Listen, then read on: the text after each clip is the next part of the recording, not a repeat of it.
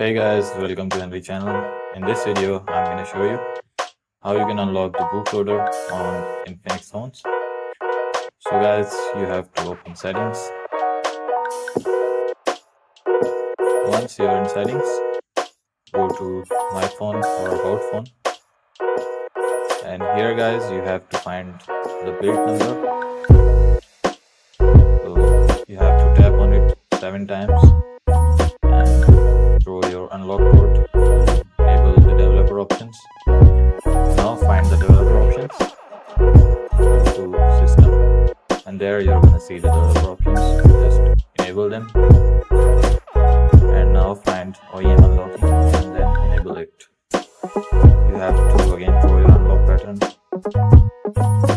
and that's it guys. The bootloader is now being unlocked. Also enable USB debugging.